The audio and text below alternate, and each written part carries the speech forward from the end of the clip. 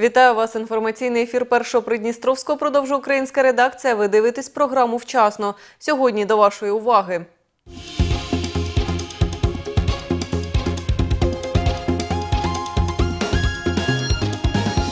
Переможна весна. Слободзейці відзначили 72-гу річницю визволення міста від німецько-румунських загарбників. Питання про особисте і державне. Президент Євген Шевчук провів зустріч із мешканцями села Воронково Рибницького району. Молдавський металургійний та Рибницький цементний заводи відновлять свою роботу. Про це стало відомо на виїзній нараді голови уряду з главою північної столиці.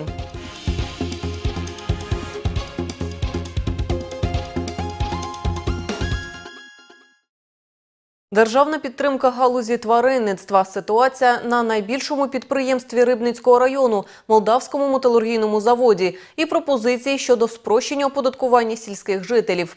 Питання, що стосуються життя окремо взятої людини, села, району чи республіки загалом, змогли задати президенту Євгену Шевчуку жителі Рибницького району. Про що говорили на зустрічі у селі Воронково в наступному сюжеті. Подвійна різниця між доходами і фактичними витратами. Така ситуація сьогодні в бюджеті практично кожного району республіки, каже на початку зустрічі президент Євген Шевчук. Половину скарбниці Рибницького району складають податкові доходи від діяльності Молдавського металургійного заводу. Навколо його роботи сьогодні багато чуток. За словами глави держави, фінансова ситуація на виробництві дійсно непроста. Підтримку підприємству надає уряд. Урядом було прийнято рішення сконцентрувати фінансові ресурси низки держпідприємств. Завдяки цьому ММЗ отримало невелику можливість для закупівлі металобрухту. Очікується, що запуск буде до кінця квітня. Завод потрібно підтримувати, і уряд буде надавати допомогу і енергоносіями, і знижками із податків. Такі заходи допоможуть зберегти 2,5 тисячі робочих місць. Прохання про надання державної підтримки сьогодні висловлюють практично всі підприємства республіки. На зустрічі у Воронково його підняли представники галузі тваринництва. В качестве государственной поддержки Просимо розглянути варіанти надання державної підтримки і підприємствам, які займаються саме цією галуззю. На рівні митних зборів зниження акцизних зборів на суму пропорційну 20-25%, на які зменшувалися закупівельні ціни. Для сільгоспфірми питання мит актуальне, оскільки підприємство співпрацює із зарубіжними колегами, купує виробниче обладнання та кормові домішки. Є положення, відповідно до якого все, що возиться у республіку для здійснення технологічного процесу виробництва, не обкладається митом. Для цього необхідні документи, які підтверджують, що ви маєте намір сировину або обладнання, яке завозите, використовувати у технологічному процесі. Згідно із чинним законом, вже не одне десятиліття мита не сплачуються, тобто вони нульові, їх немає. Говорили також про інший вид держпідтримки тваринництва – зниження вартості енергоносіїв. З 1 марта з 1 березня для тих юридичних осіб, які займаються виробництвом м'яса або молока, існує знижка на електроенергію і на газ до 50%. Для отримання цієї пільги потрібно через управління сільського господарства підготувати необхідні документи. Перегляд нарахування податку на майно – ще одне прохання, яке прозвучало на зустрічі. Сьогодні у сільській місцевості податками обкладаються не тільки житлові будинки, але і всі господарські будівлі. Глава держави зазначив, що питання буде вивчено найближчим часом. Євген Шевчук наголосив ще на одному виді підтримки сільських жителів. Є така ініціатива, вона зараз в режимі проработки. Є ініціатива, вона зараз у режимі опрацювання. З урахуванням того, що в селах дійсно непроста ситуація і зменшується кількість жителів, уряд розглядає можливість додаткового зниження для мешканців сіл республіки вартості електрики, можливо, і інших енергоносіїв. Зустріч у селі Воронково тривала більше 2,5 годин. За її підсумками президентом Євгеном Шевчуком було дано низку доручень відповідним міністерствам та відомствам. Можливість безпосередньо поспілкуватися із президентом Євгеном Шевчуком напередодні була і у жителів Рибниці. Глава держави провів прийом громадян з особистих питань. Які проблеми були озвучені, дивіться далі. На прийом до президента Євгена Шевчука Олена Брунчак прийшла просити про надання житла. Дівчина-сирота зараз влаштовується на роботу в Рибницьку друкарню. Я вчилася у Попенській школі-інтернаті. Після вступила до університету, отримала вищу освіту, спеціальність дизайн і зараз потребую житла. Ми зараз будемо розглядати питання і в найкоротші терміни постараємося допомогти. Працюватимемо над виділенням місця у гуртожитку. Є зараз звільнених 9 квартир. ЖЕК подивиться, в якому вони стані, і будемо надавати сиротам.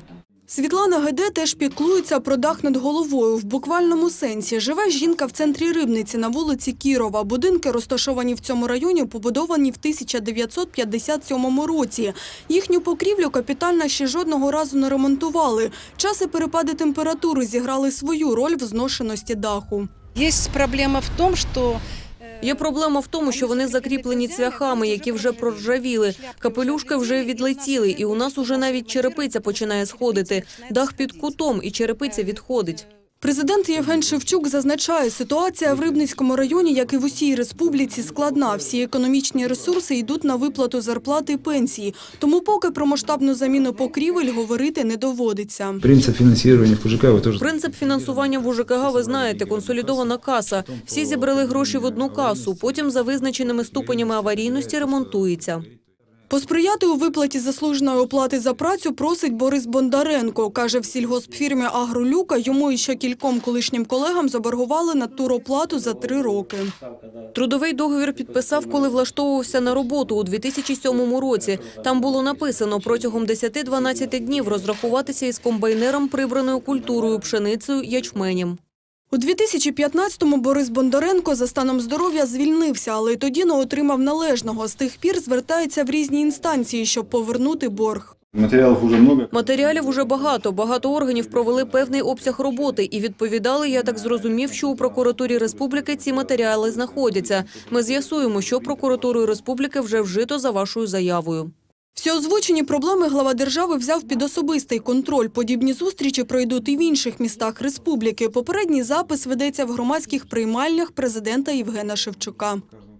У Рибниці відновлюють роботу 2 бюджетоутворюючих підприємства. Про це стало відомо на виїзній нараді голови уряду з главою міста. Йдеться про Рибницький цементний комбінат і Молдавський металургійний завод. Подробиці розповімо далі. Рибницький цементний комбінат відновив роботу на початку місяця. Поки запущені 2 печі, незабаром задіють і 3-ю. У тому, що підприємство знову на плаву, велика заслуга держпідтримки, зазначає глава міста. І вже сьогодні прогнозує високі результати від майбутньої роботи. Протягом сезону, за словами керівництва підприємства, буде вироблено трохи більше 400 тисяч тонн. Це близько 40% від максимальних можливостей підприємства. Доходи від випуску такого обсягу продукції дозволять району як мінімум здійснювати виплати за ключовими соціально захищеними статтями. Також у планах модернізація підприємства. Мета – знизити енергоспоживання. Це як наслідок підвищить цінову конкурентоспроможність продукції комбінату за рахунок зниження витрат на газ. Інтенсивна робота ведеться і на Молдавському металургійному заводі. Повним ходом ідуть поставки сировини. Будемо сподіватися, що наша надія оправдається. Будемо сподіватися, що наші надії виправдаються, і підприємство буде працювати вже з квітня місяця ритмічно. Можу сказати, що працівники заводу вже з 1 квітня переведені на повний робочий тиждень. Це теж не може не радувати, бо вже в травні ми отримаємо більші суми виплат в бюджет району. З огляду на те, що дані підприємства забезпечують 80% надходжень до місцевої скарбниці, із відновленням їхньої роботи доходи рибницького бюджету вийдуть на плановий показник. Це дозволить місту своєчасно і в повному обсязі виконувати свої соціальні зобов'язання. Заборгованість перед бюджетниками планують погасити у цьому році. Про це заявив голова уряду Павло Прокудін. Він назвав 2 можливих джерела фінансування. Це пропозиції Придністровської комерційної організації та гуманітарна допомога Росії. Більш докладно далі.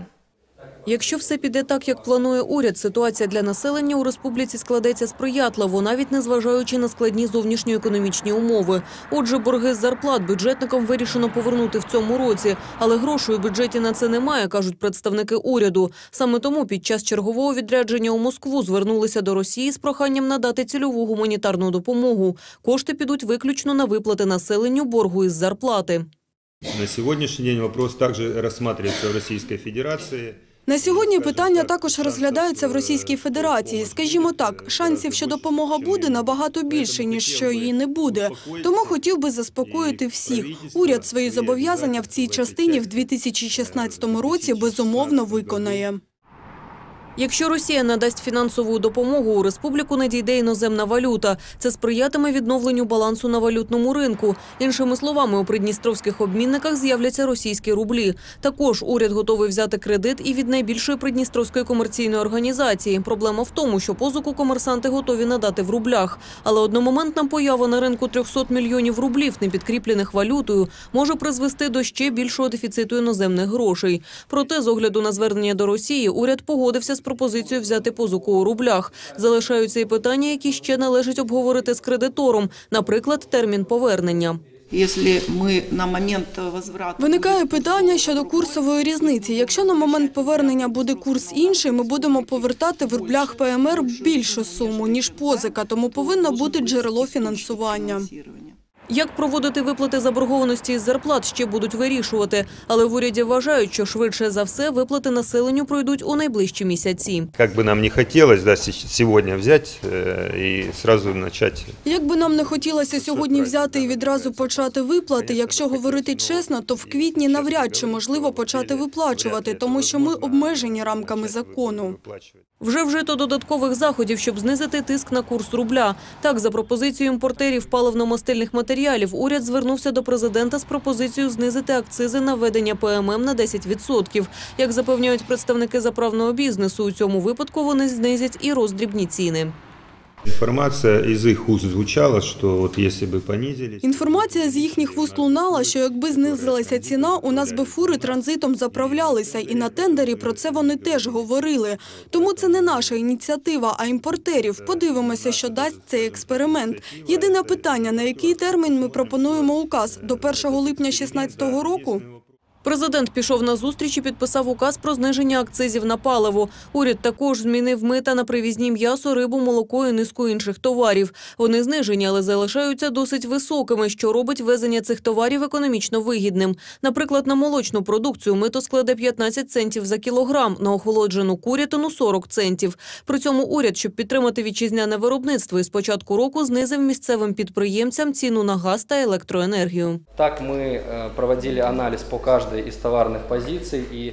Ми проводили аналіз за кожною з товарних позицій. Спільно з представниками виробників уточнювали, яка ставка мита сприятиме розвитку конкурентних умов. По аналізу тих ситуацій, які були досягнуті. З аналізу тих ситуацій, які були після введення загороджувальних мит, на сьогодні у нас є динаміка, коли вітчизняні виробники підвищили своє виробництво і реалізацію. Ми вважаємо можливим протягом усього періоду до 1 липня моніторити ситуацію як за купівельними цінами ввезення, так і за роздрібними цінами. У Придністров'ї привізні продукти приблизно вдвічі дорожчі, ніж за кордоном, хоча мита у нас нижчі, ніж у інших країнах, неодноразово зазначали в уряді. Але боротися із завищенням цін не дозволяють чинні закони, які депутати міняти не погоджувалися. Тепер уряд зменшує мита на ті товари, де ставки дійсно високі, але одночасно у черговий раз пропонує депутатам збільшити перелік товарів, на які торговельна надбавка не може бути вище 30%. У нас є пропозиція о розширенні списку соціально значимих товарів. В антикризовій програмі у нас є пропозиція щодо розширення списку соціально значущих товарів, контроль за ціноутворенням яких може бути встановлений урядом. І вважаємо, якщо вжити цих заходів, ефект від зниження імпортних мит може бути позитивний. Мита зменшується на період до 1 липня, а тепер багато що залежить від перекупників. Від того, чи знизять вони ціни, і залежить, якими будуть мита у майбутньому, зазначили в уряді. З пам'яттю в серці. Сьогодні в Слободзеї відзначають 72-гу річницю звільнення міста від німецько-фашистських загарбників. З нагоди свята на меморіалі воїнської слави відбувся урочистий мітинг. Побувала на ньому і Олена Копить. День визволення рідного міста назавжди залишиться в пам'яті у Пантелея Звягіна. Ветеран згадує, 11 квітня 1944 року на вулиці була теж похмура холодна погода. На світанку до Слободзеї заїхала кінна розвідка. Військові доповіли про розташування фашистів. І вже через декілька годин почалися страшні обстріли. Бої були запеклі. Німецькі літаки прилетіли від Незаверталівки і нашу Слободзею почали бомбити. Постраждало дуже багато людей. Мирні люди гинули цілими сім'ями. Німці думали утриматися тут, на Дністрі, і навіть піти звідси в наступ, але у них нічого не вийшло. Окупація міста німецько-фашистськими загарбниками розпочалась влітку 1941 року. Майже 3 роки слободзейці перебували під гнітючою владою ворожих військ. Красну армію зустрічали люди. Червону армію люди зустрічали зі сльозами на очах. Тут були важкі часи під час окупації. Людей вивозили до Німеччини, вивозили всю провізію, могли розстріляти людину ні за що. Дуже важко було. Змиритися з владою окупантів мешканці не могли. В містах і селищах району створювались підпільні загони. На мітингу згадували, в лютому 44-го року слободзейські підпільники були розкриті і розстріляні. До переможного квітня вони не дожили лише 2 місяці. В апрелі місяці У квітні 44-го року 37-ю армією 3-го Українського фронту під командуванням генерала армії Малиновського після запеклих боїв Слободзея була звільнена від німецько-румунських загарбників. В боях за визволення міста і низки інших населених пунктів району загинуло 6678 воїнів. Вшанувати пам'ять бійців Червоної армії, які віддали своє життя за щасливе майбутнє, сьогодні прийшли вдячні мешканці, представники громадських організацій, козаки і школярі. Ми повинні пам'ятати про те, що вони звільнили наше місто, і ми повинні бути їм вдячні за те, що ми зараз живемо і радіємо життю. Це свято об'єднує усіх нас, і молодь, і середнє покоління, місце з ветеранами, об'єднує це патріотизм наших людей і ще раз скажу, гордість за ту велику перемогу, яку принесли нам оці наші ветерани, яким вже за 90 років, але вони ще стоять і дай Бог їм здоров'я ще на багато літ. Як данина пам'яті за безсмертний подвиг до гранитних плит лягли живі квіти. 72-й річниці визволення Григоріополя і Тирасполя від німецько-румунських загарбників присвятили легкоатлетичний марафон. Його провели під егідою фізкультурно-спортивного товариства «Динамо-Центр». У забігу на дистанцію трохи більше 42 кілометрів взяли участь співробітники МВС ПМР. Маршрут проходив трасою Тирасполь-Григоріополь. Організаторами заходу виступили управління кадрами і роботою з особовим складом і Головне управління у боротьбі з економічними злочинами та корупцією Міністерства внутрішніх справ ПМР. Організовуючи цю акцію, ми переслідували кілька цілей. Організовуючи цю акцію, ми переслідували кілька цілей. Перша – це, зрозуміло, популяризація спорту та фізичної культури серед працівників органів внутрішніх справ. Друга мета – це вшанування воїнів-визволителів, які 72 роки тому саме у ці квітневі дні звільняли нашу республіку від німецько-румунських загарбників. Час подолання дистанції – 5 годин. Першим фінішну лінію перетнув Іван Назарко. Другим дистанцію подолав Василь Дідик. Наступним фінішував Костянтин Шикін. Минулої неділі пройшли повторні вибори депутатів міськрайрад та голів сільських адміністрацій. У Рибницькому районі їх обирали у 2 селах. Також у низці населених пунктів відбулись додаткові вибори депутатів сільських рад. Про хід та результати голосування в нашому наступному сюжеті. 29 листопада минулого року у селах Броштяни і Леніно вибори депутатів міськрайради були визнані такими, що не відбулися. Цієї неділі виборцям надали повторну можливість обрати депутата, який буде представляти їхні інтереси на рівні міста та району. Так должен кожен громадянин ПМР віддати свій дом. Повинен кожен громадянин Придністров'я виконати свій обов'язок, щоб людям було легше жити. Проявлення громадянської активності як допоможе. Прояв громадянської активності якось допоможе, що-небудь зміниться. Також жителі деяких сіл Рибницького району додатково обирали депутатів сільських рад. Вибори на всіх дільницях відбулися. Найбільшу активність виборці проявили у селі Леніно. Там явка склала майже 70%. В общем, по итогам голосования избирателей... За підсумками голосування виборців, вибори відбулися на всіх округах і дільницях. Що стосується повторних виборів глави адміністрації села Леніно, вони також пройшли, був обраний кандидат, який висувався. Загалом вибори пройшли без порушень, без зауважень. Всі дільниці вчора відкрилися вчасно о 7 ранку. За підсумками виборів, кількість депутатів сільських рад збільшилася на 5 народних обранців. Минулої неділі в Дубосарському районі теж пройшли повторні вибори до Ради народних депутатів по одному міському, 20-му округу, та 2 сільським виборчим округам у селі Роги. 29 листопада 2015 року вибори на них були визнані такими, що не відбулись. Вчора виборцям надали повторну можливість обрати депутата, який буде представляти їхні інтереси на рівні міста і району.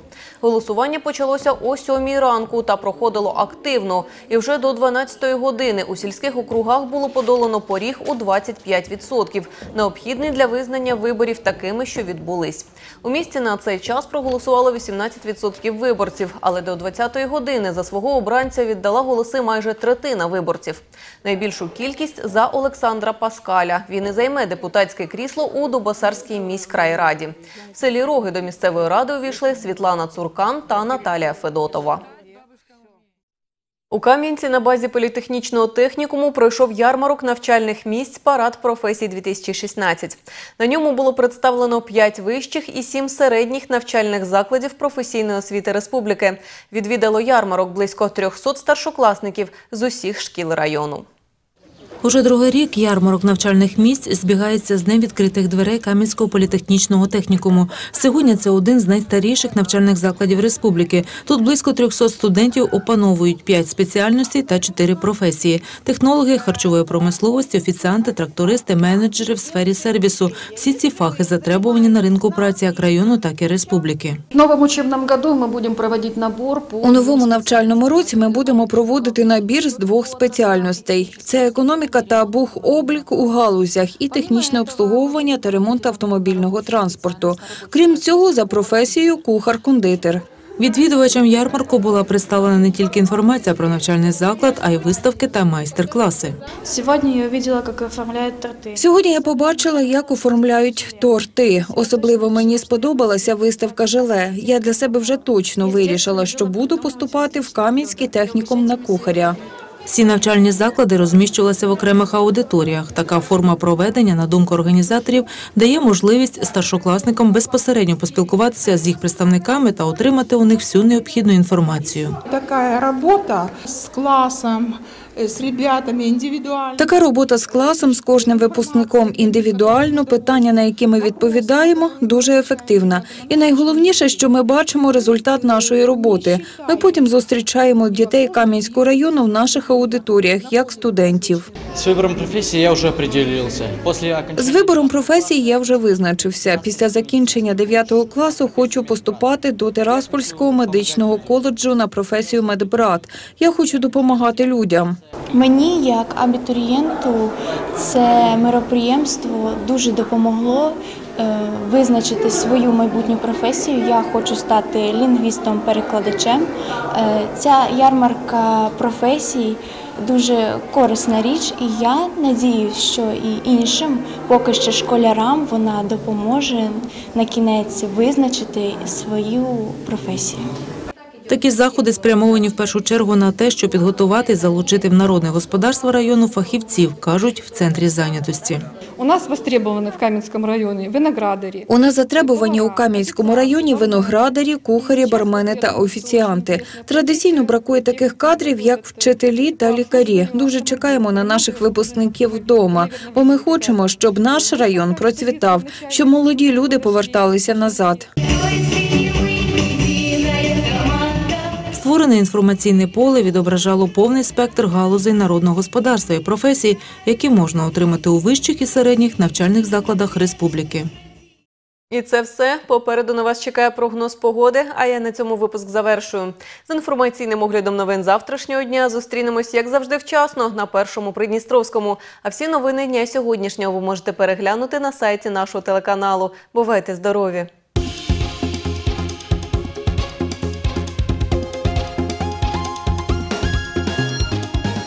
Як повідомляє гідрометцентр, 12 квітня очікується хмарна погода. Вдень місцями короткочасний дощ. Вітер південно-східний 5-8 метрів за секунду. Температура повітря на півночі республіки вночі 8-10 градусів тепла, вдень 17-19 вище нуля. У столиці вночі 9-11, вдень 18-20 з позначкою плюс. Атмосферний тиск нижчий норми.